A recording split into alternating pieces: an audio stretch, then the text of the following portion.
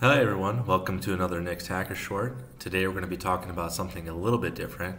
So you're probably familiar with the traditional web where everything is HTTP or HTTPS, and that's the typical transport protocol we're using. We're loading HTML documents and reviewing them.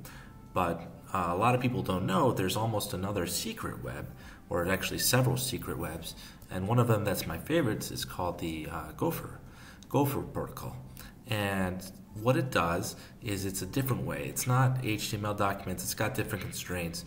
So if we go to a URL, you can see that instead of being HTTP, it's Gopher. So it's Gopher : // and in this case, this Gopher Club website is it's a collection of vlogs, and those are Gopher blogs.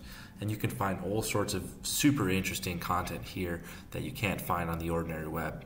Plus, because it's text only, there's no tracking, there's no ads, there's no nonsense. You just click, you find something you're interested in, click on an essay that you think you like, and read through it.